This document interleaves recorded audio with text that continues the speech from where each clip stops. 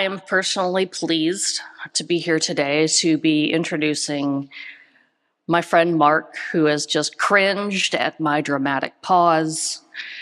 Mark has over 30 years of leadership experience in managing, engineering, and operating internet technologies. Presently, he serves as an independent consultant, but I met him when he was working at MCNC, the Research and Educational Backbone Network for the state of North Carolina. Throughout his career, Mark has navigated the Internet's evolution from the adoption of TCP/IP to the emergence of the web and the proliferation of home broadband internet access. He is the Raleigh news station WRAL's resident network expert, and he lets me know every time they quote him. For more than 20 years, he spearheaded MCNC's regional and national network activities, overseeing a remarkable 25,000-fold increase in internet usage. Currently, Mark holds the positions of board member and president at the Internet Legacy Institute, an organization devoted to preserving the history of the internet, particularly the NSFnet era. He has one dog who tried to eat my child, 2.5 grandbabies. The half is still baking. It has not been King Solomon, and a very, very patient wife. We are very happy to welcome him as a keynote speaker today. Welcome, Mark.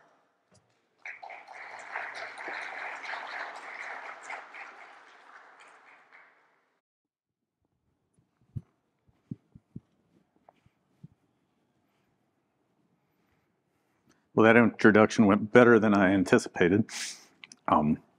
So I'm going to talk a little bit about the history of the internet in North Carolina, and so some of it will be direct history, and some will be sort of internet adjacent things that happened that I was able to be a part of or know about that resulted in some interesting stories here and there. So let's dive in. So the first thing I wanted to do was give some credit to a few people on the front end of this rather than the back end, because people usually tune out when you give the credits at the end. So a few people that were key in setting things up for the development of the internet in North Carolina. Start with Governor Jim Hunt, who was governor for 4 terms. North Carolina is a two consecutive term limited state, so he was governor 2 terms, sat out a term, and was governor for 2 more. One of the things that he did early in his first term was to set up MCNC as a independent nonprofit. In the early days, it was funded by the state, and it was known as the Microelectronics Center of North Carolina.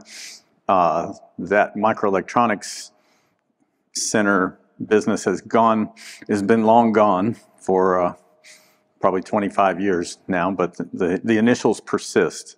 He was also a very big advocate of technology in general, and particularly in education, which played a role in development of internet later.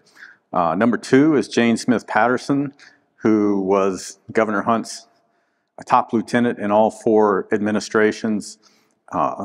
She was responsible for the North Carolina Information Highway. Well, she was also responsible for implementing the initial building of MCNC, responsible for the North Carolina Information Highway. She started the Rural Internet Access Authority, which became ENC later on, and still works hard in pushing broadband out to un- and underserved populations. Henry Schaefer is Professor Emeritus in Genetics at North Carolina State University.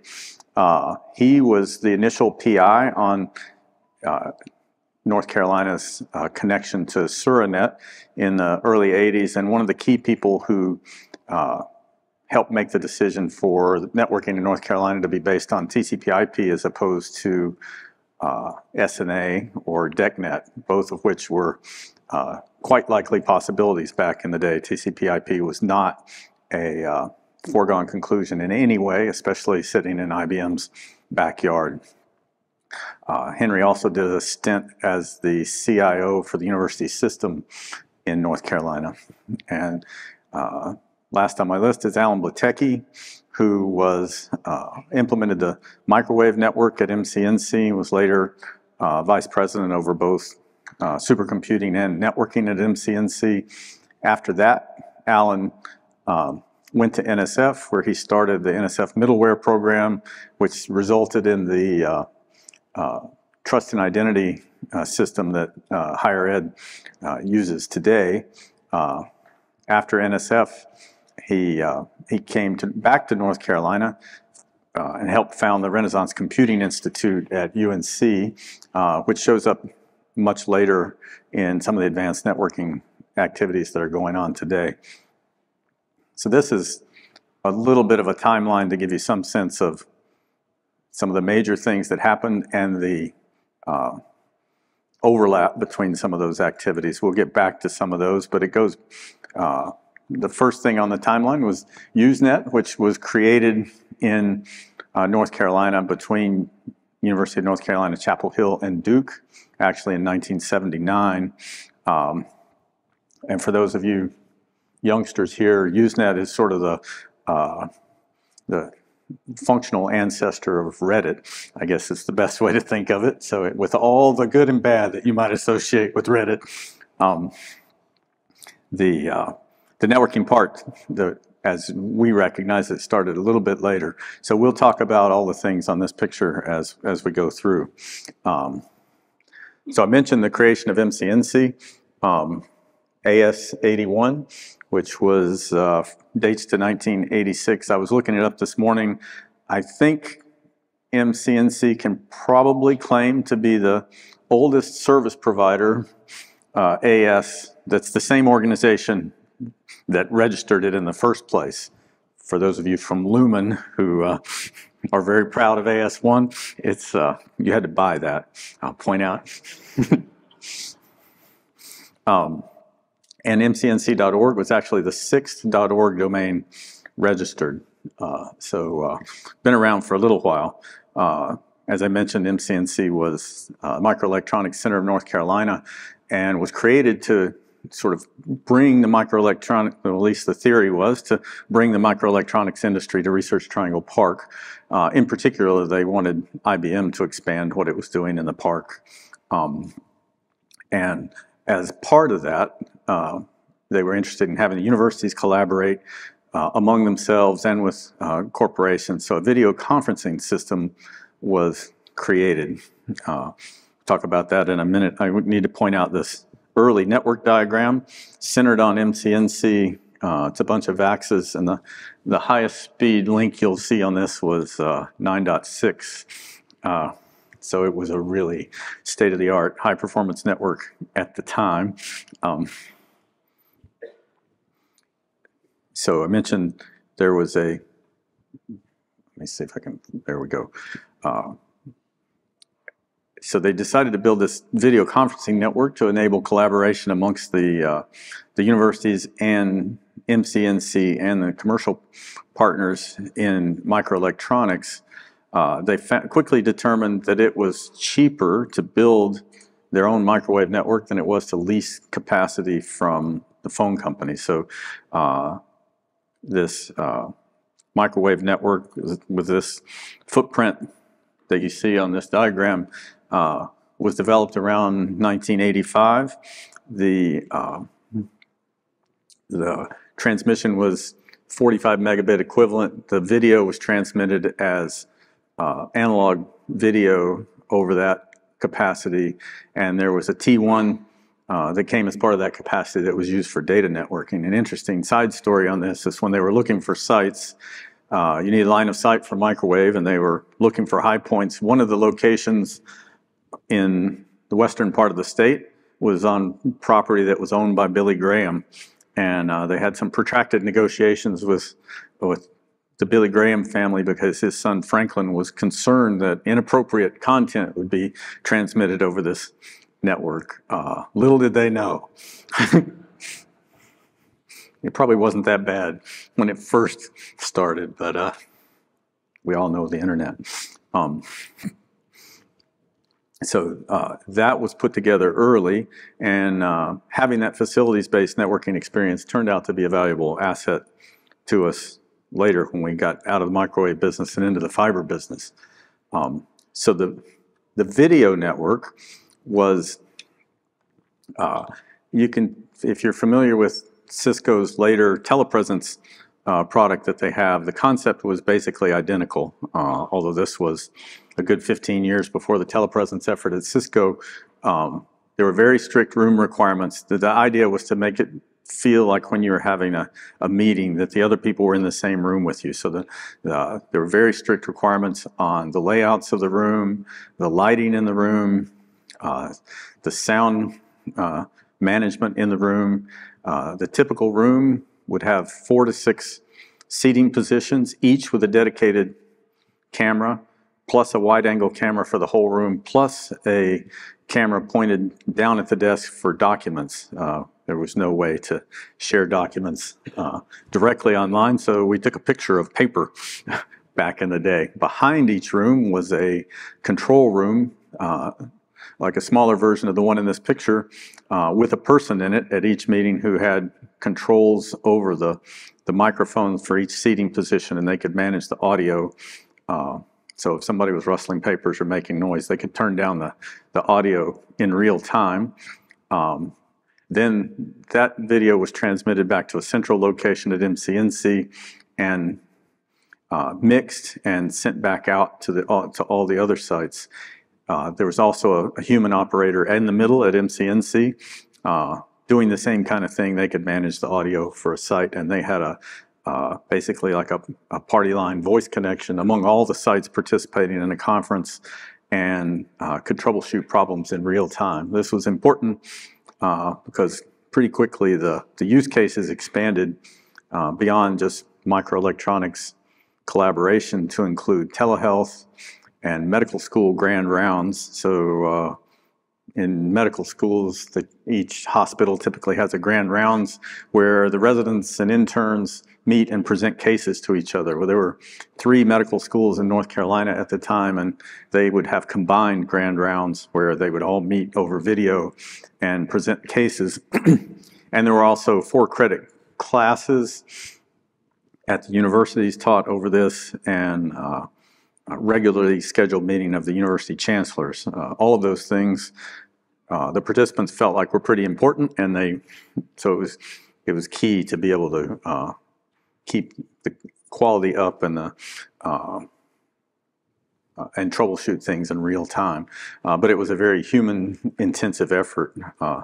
Scheduling the network was also very intensive and not susceptible to automation for many years, because the rooms were multi-purpose typically at the end sites, and there was a lot of negotiation associated with getting a room lined up with a class, lined up across multiple institutions, and much as we tried, there was no good way to automate that. So that sort of took us through the 80s. In the beginning of the 1990s, there was an interesting collaboration between the state and the big 3 ILECs in North Carolina at the time, which were Bell South, Sprint Local, and GTE. Today, those have morphed into AT&T, Lumen, and Verizon, I think, are the descendants of those. So the state, again led by Jane Patterson, got those 3 telcos to agree on a common service, which was based on ATM, and a common structure for how you would pay for that. And they all implemented the same Fujitsu carrier class ATM switches, but because this was in the days of LATAs, they could not make the connections themselves, so the state bought inter-LATA links from AT&T to connect these 3 switches, and then Bell South ran a video MCU in the middle to operate a video conferencing network that was a pretty close approximation of the video standards that MCNC had with their analog video. A typical site configuration had a CPE device that was also made by Fujitsu that broke out a DS3 and a T1.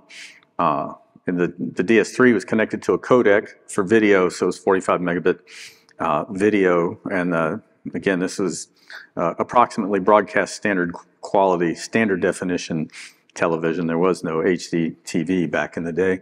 And T1 for data. Because it was sort of the nature of the telcos at the time, this was a usage-based service. And but interestingly, they had no mechanism for counting the usage actually, so it was calculated.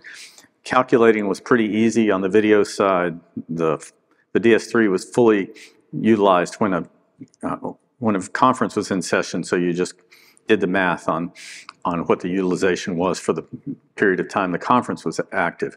On the data side, it was a bit of a different story. So the data that we used a protocol called SMDS that I'm not sure I've ever seen anybody else use in real life. And so that gave us a data connection, and we were able to argue based on some perhaps shaky data that we had for the use of internet by universities that the internet, the data side of the line was never fully utilized. In fact, during parts of the day, it would be very lightly utilized, and we managed to talk them into a calculated cost for the data circuits that was quite a bit less than a full T1, which was key because it would have been pretty expensive had we not talked them into that.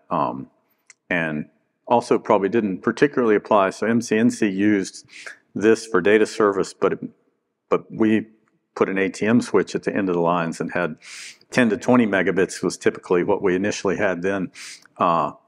And they used the same algorithm for calculating that, even though universities had people there 24/7 and computer-to-computer transmissions. So pays to know more than the person you're negotiating with, I think, is the moral of that story. And that was that served us well for quite some time. I guess just to give you an idea of what this costs. So the nominal service delivery was an OC3, which in the early 1990s was quite a lot of capacity, and delivered over fiber.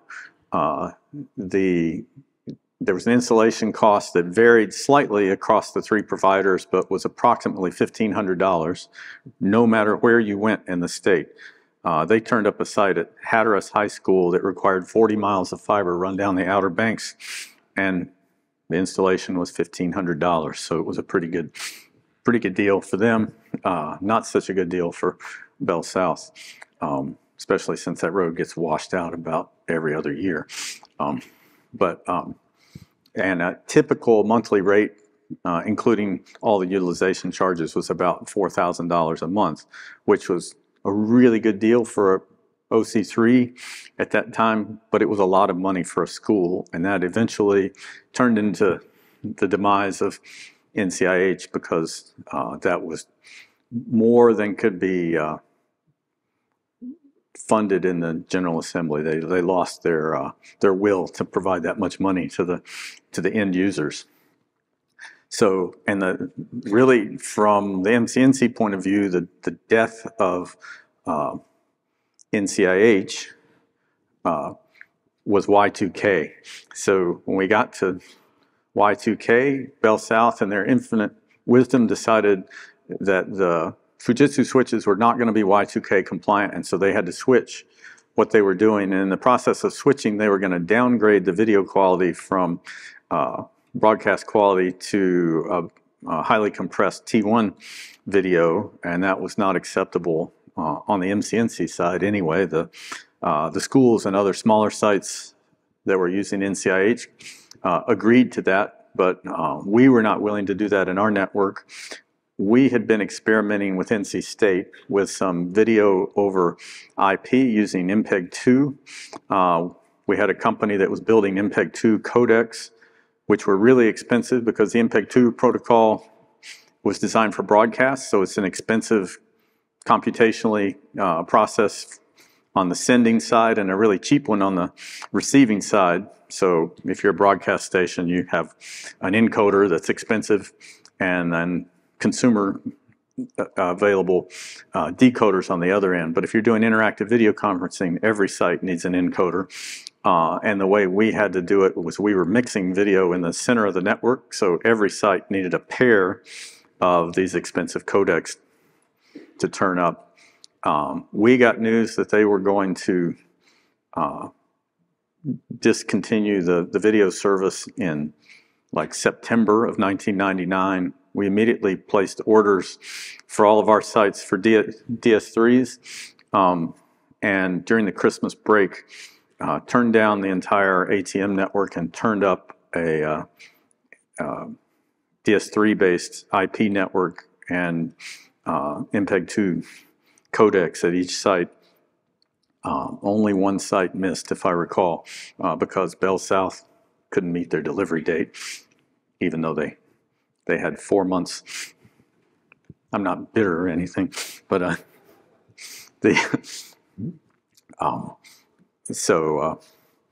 we, as far as we know, that was the first really production for pay video conferencing, interactive video conferencing done over IP anywhere. So we were fairly proud of that, even though it was sort of an emergency decision on our part to do that. So I think we're going to back up in time now a little bit.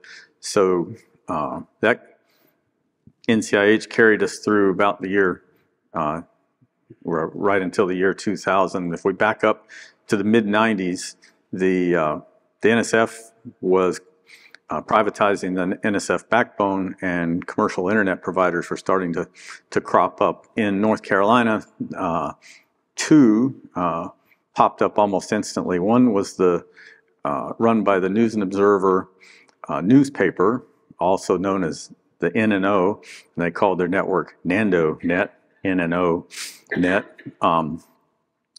NandoNet started out as a little bit of the dominant player, but quickly sort of became just the digital presence for the newspaper, and the dial-up part went away. The other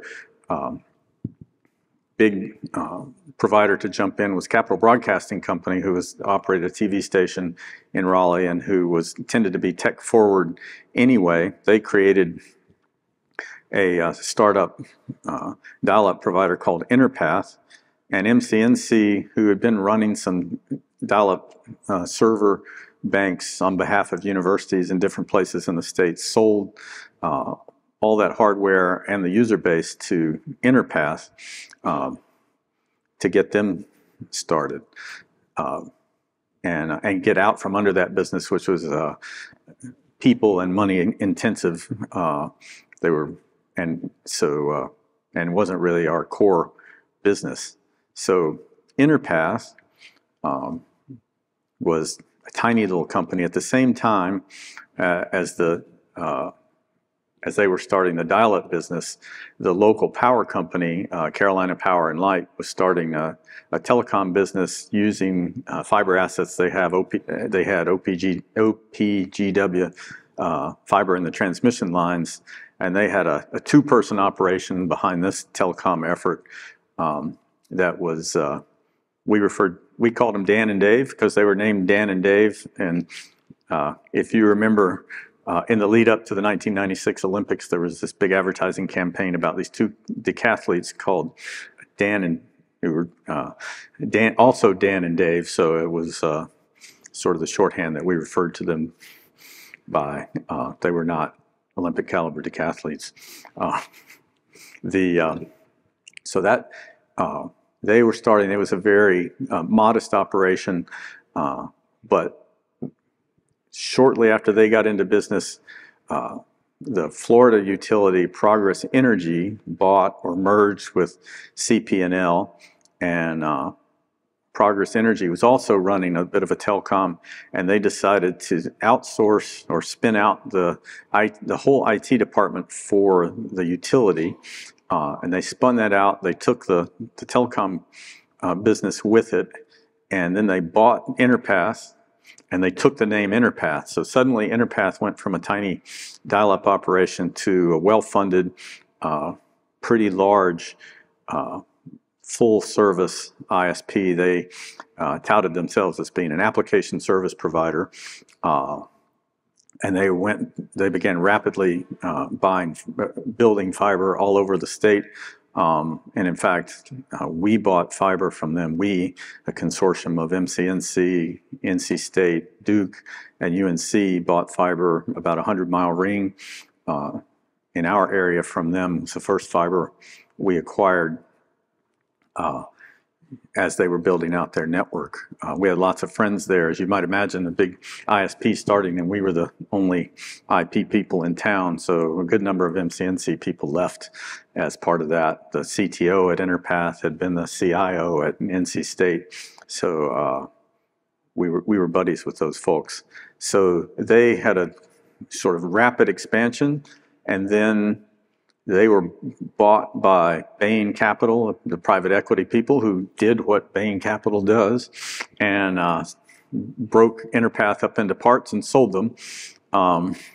The telecom, the sort of middle mile telecom part of that business ended up going back to Progress Energy, and was now called Progress Telecom, and those assets are now in the Lumen portfolio after several acquisitions and mergers and stuff. So that was sort of the first real facilities-based provider in North Carolina. So also overlapping with that, we were busy in the late 90s with all kinds of things. So I mentioned the NSF breakup driving the commercial internet. Well, the universities nationally were concerned that as the NSFnet was commercialized, that these new commercial for-profit ISPs were not going to design their networks to the benefit of the universities. They were going to design them to make money.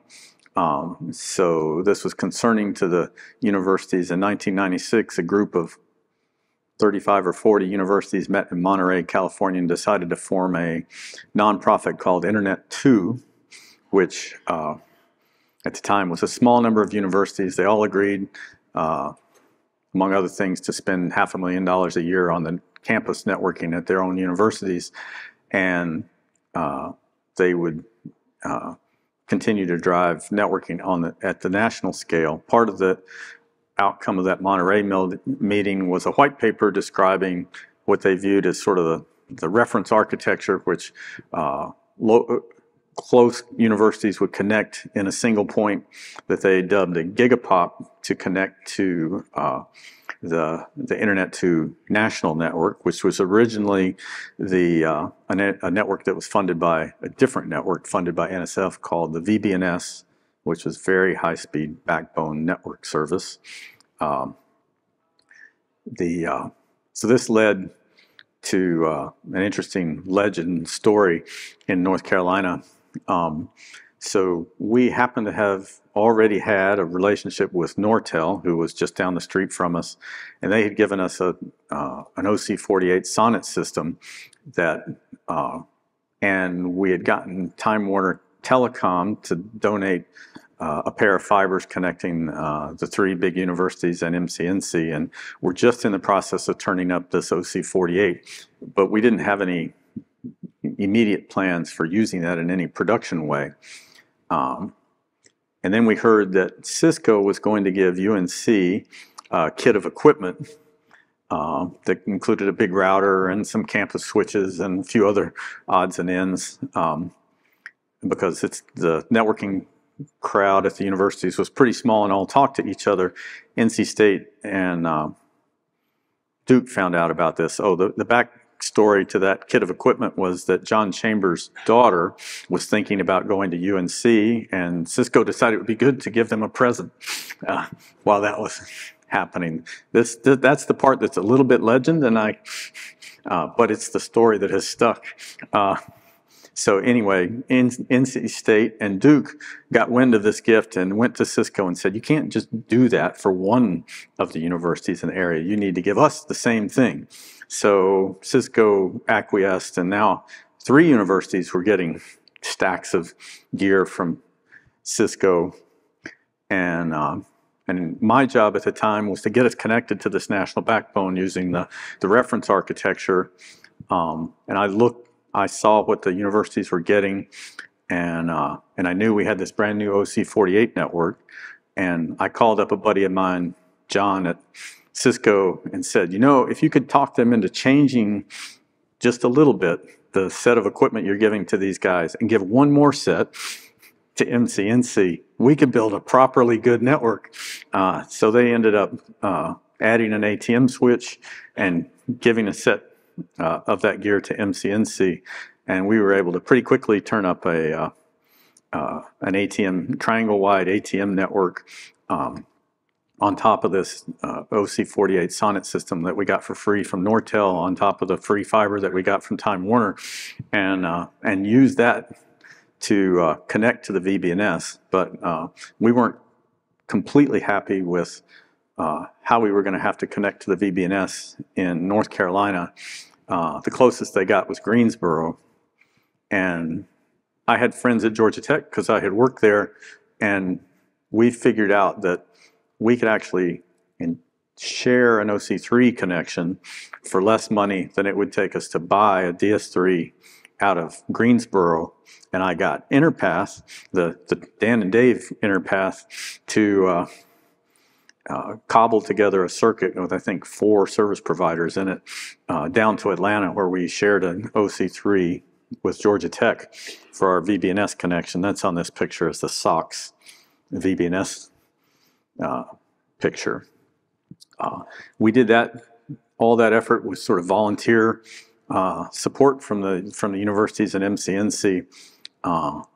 We quickly realized that that was not a sustainable way to work, and Alan Blatecki, who I mentioned earlier, went to a local university consortium called TUCASI, which is a Triangle University Center for Science or something like that. It's a very stealthy organization, but they happen to own the land that MCNC was sitting on, and they gave us a $5 million grant to pay for people at each of the universities, plus MCNC, and we formed this North Carolina Networking Initiative. I actually spoke to NANOG in 1998 about this particular slide. I think the picture was in my presentation from 1998. So it's good to hang on to your slides. You never know that 25 years later you might have a use for them.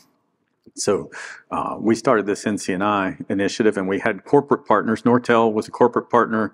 Part of the deal with corporate partners is we liked it when they gave us equipment, but they had to give us a full-time person assigned to this. And we ended up with Nortel and Cisco and Lucent all as corporate partners.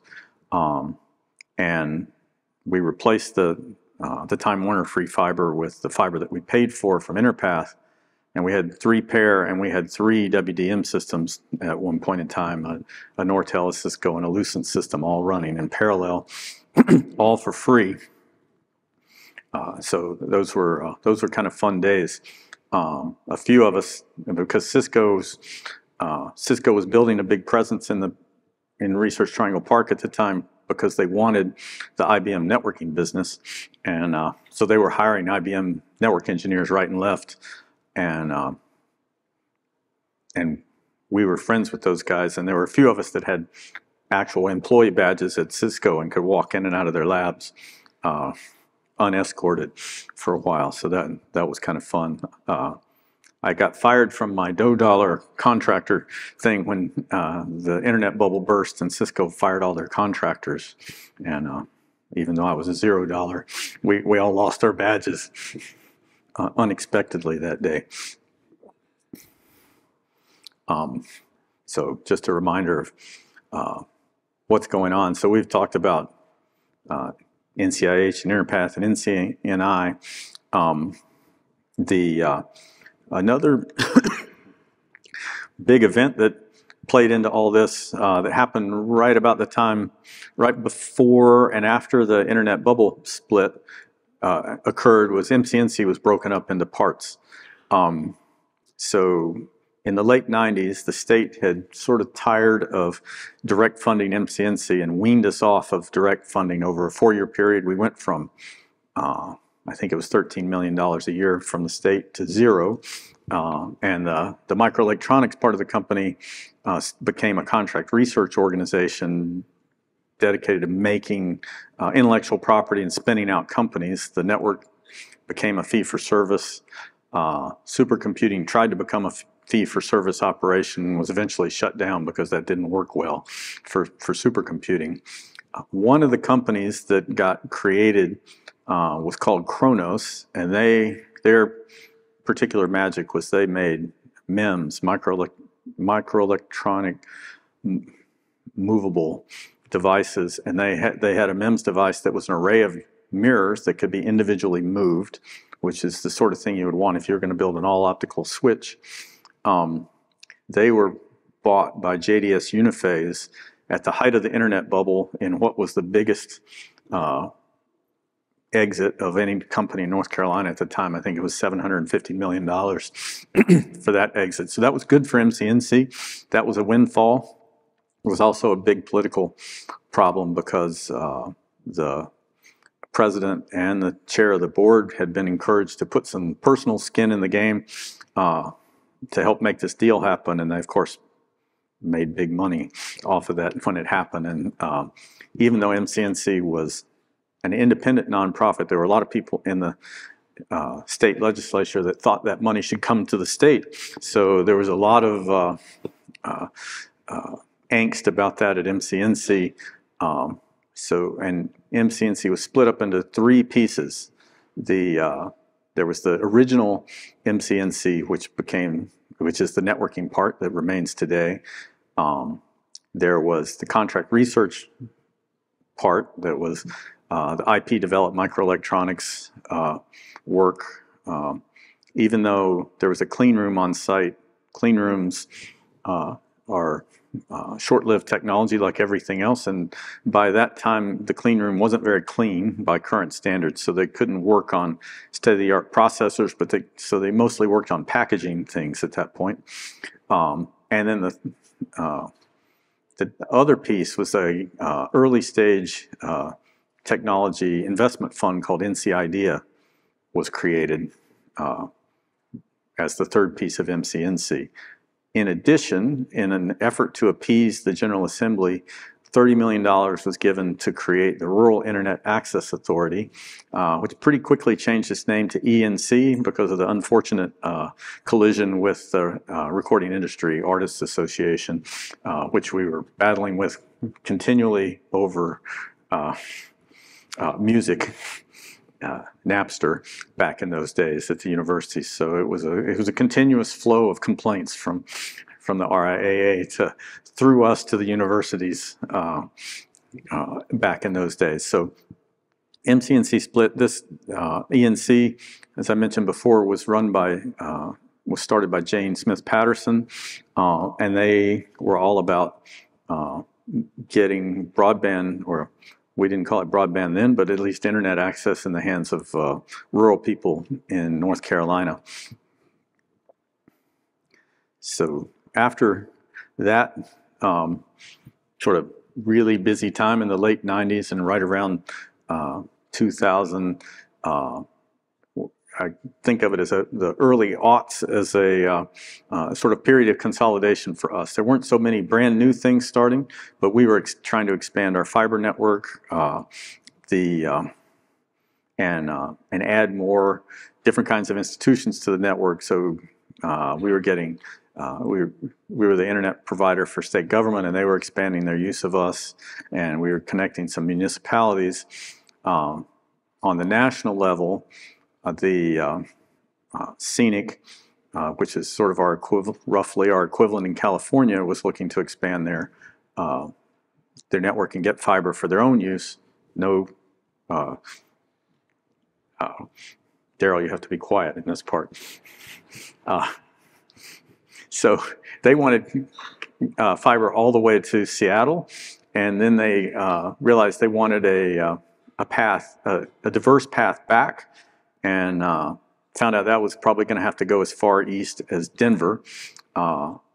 They were looking at what that would cost and realized that was a large fraction of what a national footprint would cost. So they went around to the other people they knew at universities and regional networks and said, you know, if we all invest some money here, we can build a national footprint where we have control of the fiber. So they got a collection of, I think it was about 15 investors, including Internet2, who went in for double the standard investment, and they they did an IRU for fiber with a national footprint. They got Cisco as a partner to provide optical gear, and the plan for that network was it was going to be completely research based and not have any production traffic on it. That proved to not be financially sustainable, and so they ended up basically competing directly with Internet2, and that created all manner of conflict inside the research and education world at that point in time, and factions developed, and friends quit being friends, and all kinds of fun stuff happened as a result of that. And that was a bit distracting for us because Duke had put up the money to invest in that, and so it was a bifurcation of effort on our part. We had to spend money to get connected to both networks. The universities were spending money to be connected to both networks, and arguing about which one should be used for what purposes, and it was generally not that much fun from a political, a lowercase p political point of view. Because of our proximity to state government, we also had uppercase political stuff to deal with at times, and there was a lot of after effect from the MCNC breakup and the spin out of Kronos that lasted for a number of years, where basically we had to lay low for 5 or 6 years and just try to not be in the press in any way, shape, or form, because it never worked out well for us. Towards the mid-aughts, we had a Lieutenant Governor, Beverly Perdue, who was very excited about getting all the K-12 schools on high-quality internet, and got a small amount of funding to do a study to find out what it would cost to do that, that we were deeply involved in. And so over 6 to 9 months, we went and figured out what it would cost to connect all the K-12 schools in North Carolina, and came up with a number of $24 million a year recurring. The General Assembly, in their infinite wisdom, appropriated $6 million one time.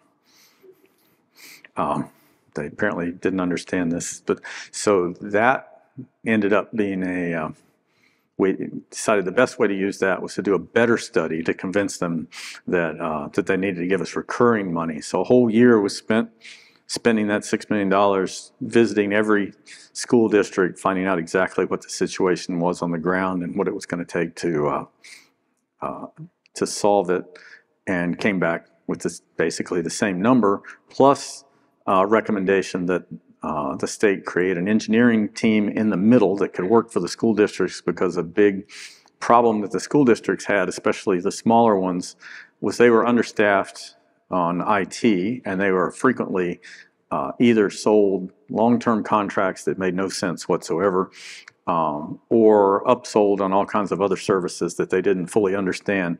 So the idea was this engineering group in the middle would understand those things and could work for the schools without them having to worry about being inappropriately upsold on various things or having to buy the wrong thing. The General Assembly took this report and finally did fund not quite as much as was originally recommended, but $20 million a year, and we figured we could make that work.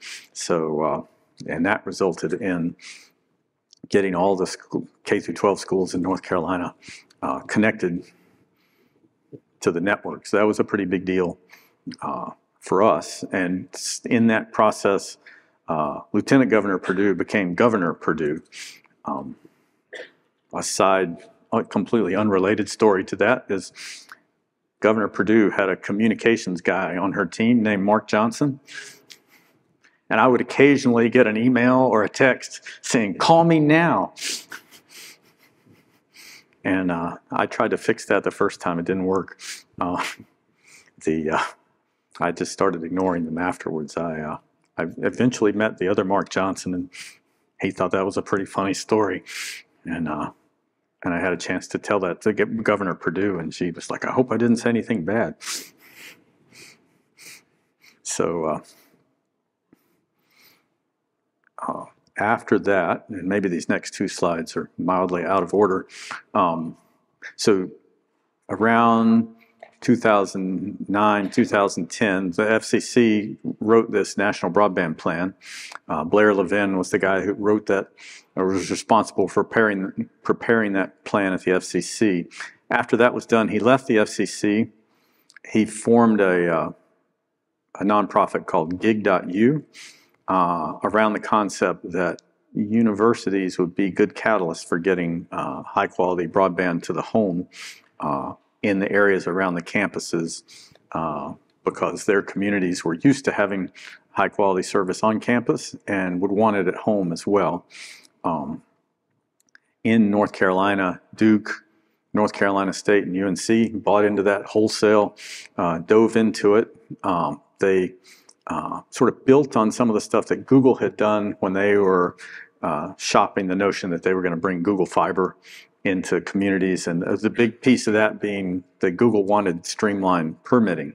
So in our area, they gathered together 9 municipalities plus the Council of Government and got them to all agree on common permitting for fiber and fiber construction, and to use the city of Raleigh as the sort of the ombudsman for all that. And then they did an RFP to try and attract a service provider. AT&T ended up winning the RFP and promising to deliver gigabit Ethernet to town.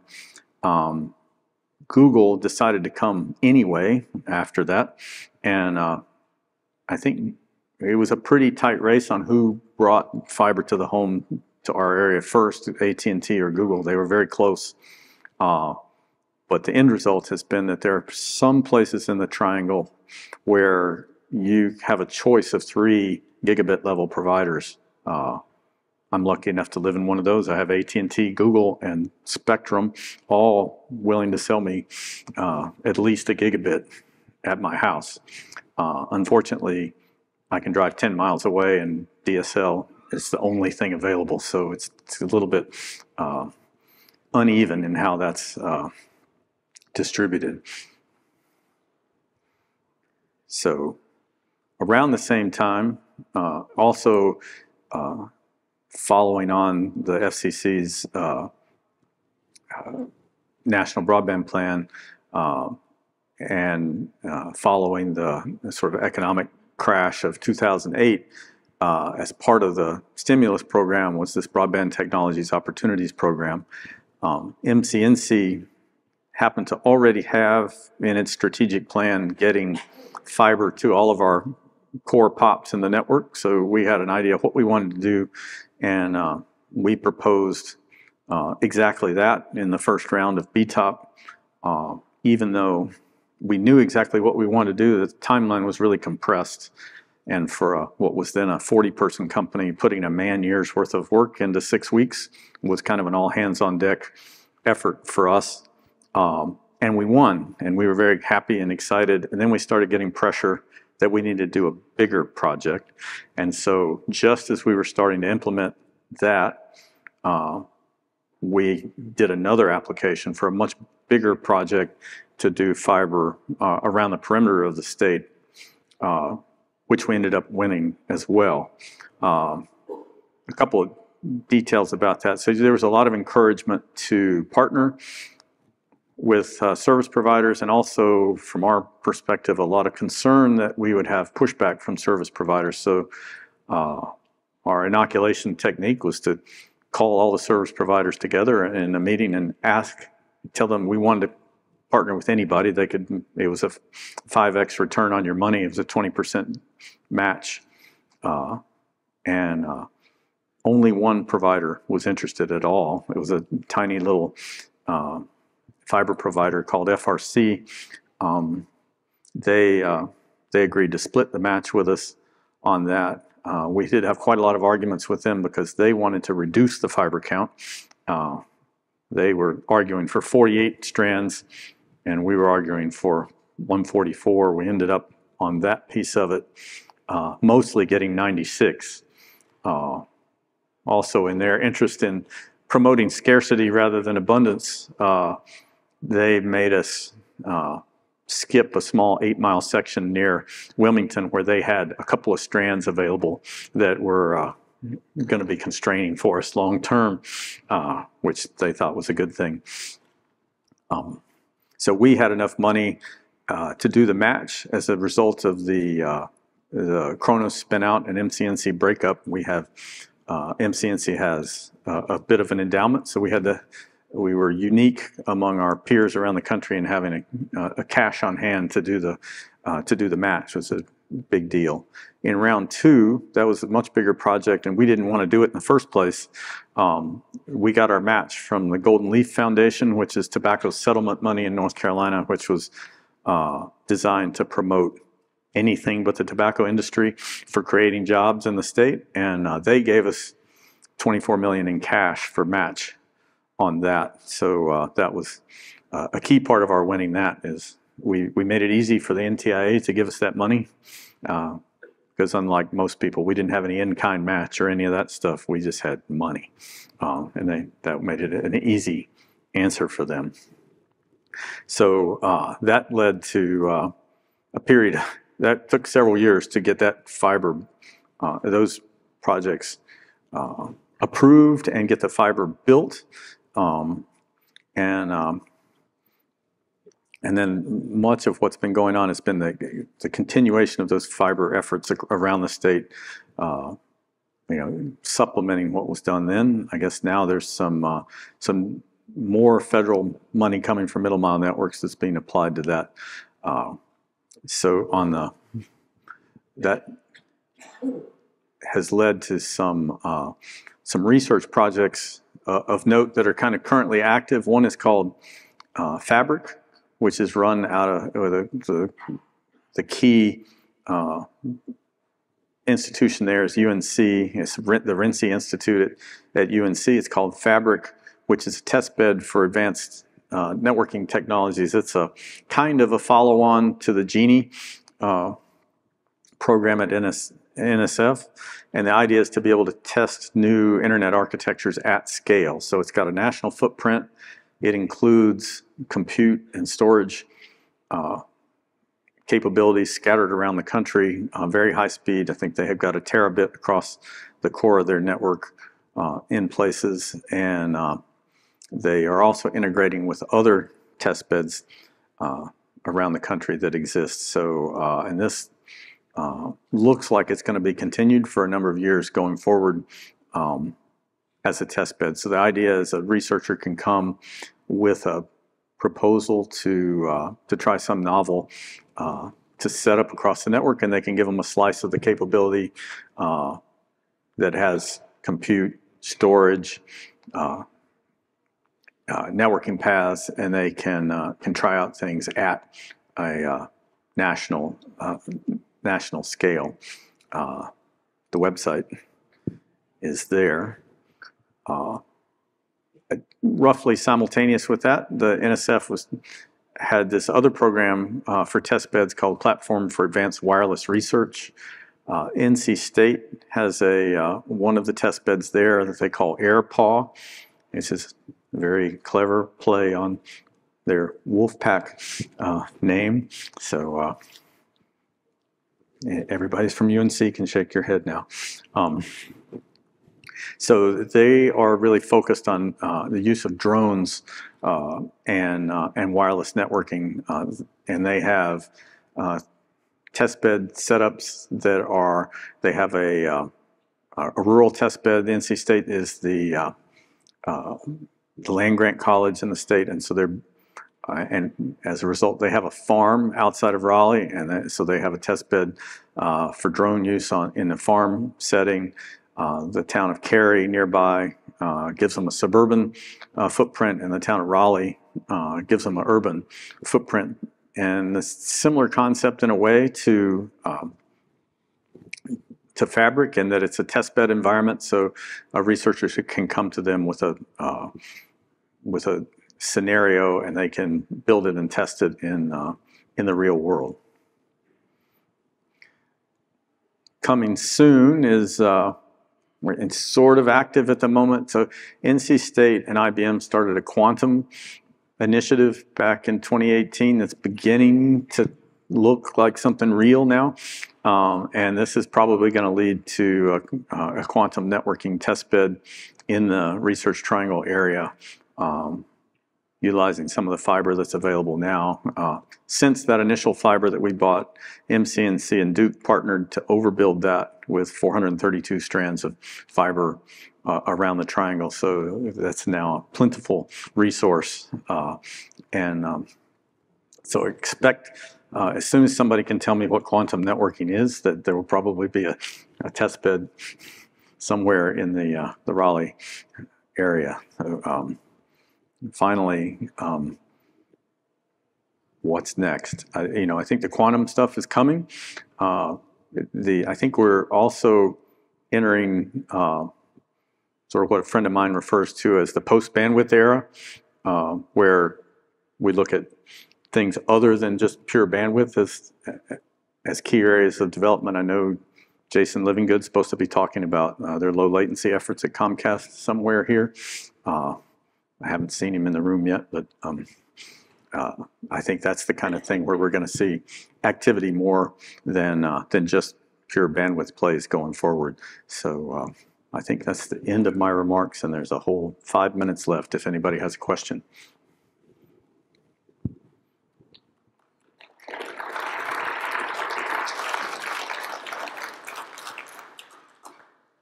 Hi, great talk. I'm Scott Johnson with Spacely Packets. Recent research suggests that quantum entanglement actually creates a quantum scale wormhole between the entangled particles. This leads to a potential logical conclusion that if you can entangle something large enough to pass signals not blocked in a Faraday type of method, such as perhaps a ring of carbon atoms, that since space is folded, your latency goes away.